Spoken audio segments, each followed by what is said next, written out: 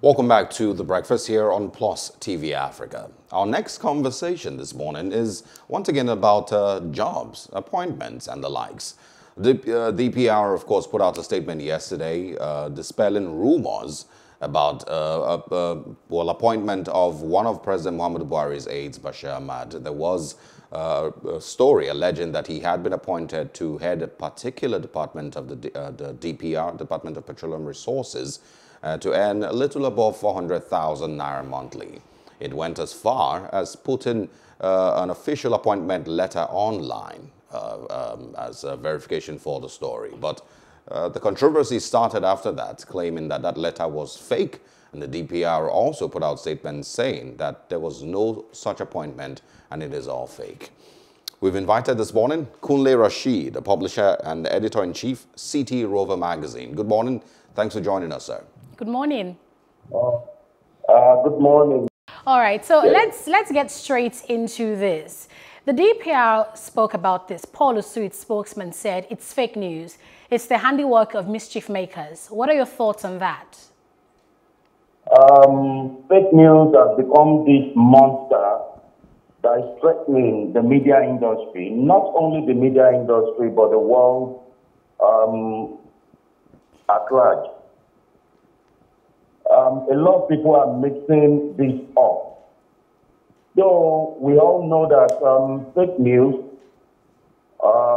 is about spreading false information or misleading information out there and quoting it to be legitimate or genuine.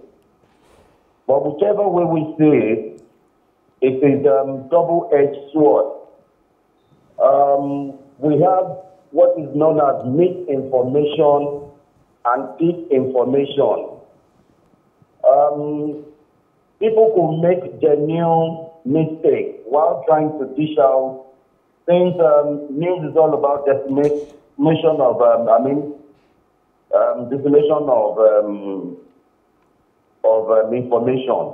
People could make genuine mistakes while trying to pass out information. That will be tagged as misinformation, and the other, which is disinformation, is deliberately attempt or act of dishing out fake or false information to make it appear as real news. It is something that it's really affecting the media generally, from the regular and the irregular media.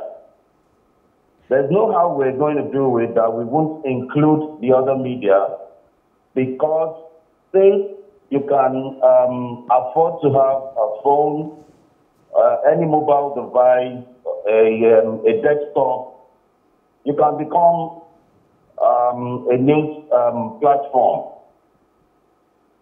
So that is the main thing about the two that we have to differentiate.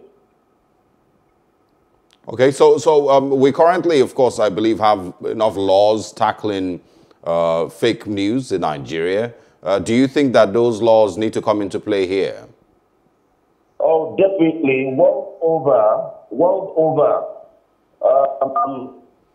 they are trying to curb the SSA of how. Unfortunately, let me just quickly say this.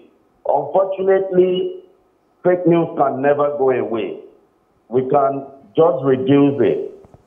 Because even in the so-called civilized countries, it has become one thing that's also affecting them, whether right or wrong. We know what happened with the Trump administration, where it had almost all the media houses are fake news prevail. But in Singapore, that is what I know, that they've made a law, and anybody who goes against that law by pushing out fake news will have to go for 10 years. So also in Russia, in France, Germany, and in Malaysia. I think the government has a role to play in here. The government and the social media owners, they have a role to play. if the social media owners can curb the excesses by blocking or removing those who go against the law, I think that will help in reducing the menace. The government also, with the laws, the proper laws in place, that can also be good in curbing it. But I would like to state this. The government are also, the government of Nigeria is also guilty of the offense. You know, I talked about this information when we started this. I could remember vividly this government when they were about contesting for this election. I think in 2015, there were a lot of propaganda that was pushed out there in maligning and injuring the other party's reputation. And if you're in equity, if you must come to equity, apart from the conscience, you must come with clean hands. So the government too should learn that winning elections should never be a do-or-die affair. Because one thing I've understand about this country when election comes is for one person to be pushing it. Mr. Rasheed, can you hear me? Yes, I can. Okay, I want us to stay on this issue, on the D.P.R denying the appointment letter. So when the People's Gazette put this out, the People's Gazette, by the way, is not just a blog. It's a renowned website by a renowned journalist, a former journalist working with Premium Times. He founded this in 2020, and he put out this letter saying Bashir Ahmed has been appointed as a project manager with the D.P.R. And one thing lots of people have pointed out on social media is that the D.P.R did not deny that Bashir Ahmed has been appointed. They're just denying that the letter is fake. So I really don't know where we should face now, because people are saying if the D.P.R believes that the appointment was concocted by the People's Gazette, then they should be suing Samuel Ogundipe and the People's Gazette, not just coming out to say the letter was false or falsified. What do you think about this? In journalism, you are as good as your source or sources. The ethics of journalism actually states that you should reveal what your source or who your source or source is. Issue about that, it is not the first time such will be happening. You can push out a news that is genuine, and people that are affected by the news will tag that as fake news. I mentioned the issue of Trump. Some of the things that were said about him actually happened, but he decided to tag that as fake news. I know Premium Times, I know who owns it, and it's one of the things you can rely on when you're about to call that menace known as fake news. You must try to check who the author is and the platform. Now back to the question. The person who wrote that and brought out that information may have done the right thing. But the person with the D.P.R, like you said, denied that the letter did not emanate from them.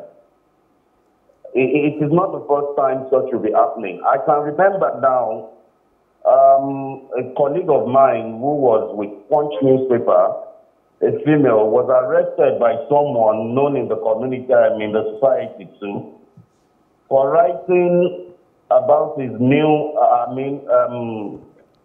a romance between the non-society person and a certain lady who is one interior decorator and hotelier. And at the end of the day, today they are celebrating that union despite locking up that female journalist in the police cell what do you have to say about that? How do we determine what is fake and what is not? Important question. Kunle Rasheed. From, yes. Yeah, we need to wrap up, you know, but I'm gonna, if you can, in 30 seconds, go back to a question that I had asked you earlier. And I'm trying to find out from your take why this is so controversial and what exactly is wrong with an appointment of Bashir Ahmad, if the story was true. Oh, the spokesperson, is that what you're saying? The media that was reported yesterday that he was appointed by the government. Yes. Is that what you're saying? Yes, that's what I'm saying. Kunle Rasheed, do you choose to not hear that question, or you just don't want to answer it? All right, I think let's draw the curtains here. Thank you very much, Kunle Rasheed, for your time and thoughts on The Breakfast. All right. All right. It's quite dicey, quite controversial, really. And I can't blame him. You know, you might not have all the information. It's a pretty simple question. And, you know, I think it should simply be answered as, okay, well, you know, people wouldn't be excited because we are still seeking that people with, you know, qualifications should take certain positions. And also because of the controversy in the last couple of years of nepotism, the accusations and allegations of nepotism in the current administration, because also that there's, you know, Bashir Ahmad has never, you know, really been a petroleum worker. There's numerous ways to answer. So it's not a difficult question. I can't really say why he wouldn't answer, but remember he's also a journalist, so maybe he's also trying to protect his own. Once again, it's a pretty simple question. So yes. Let's head into something else. We'll be talking about refineries and their repairs with an energy expert after this break.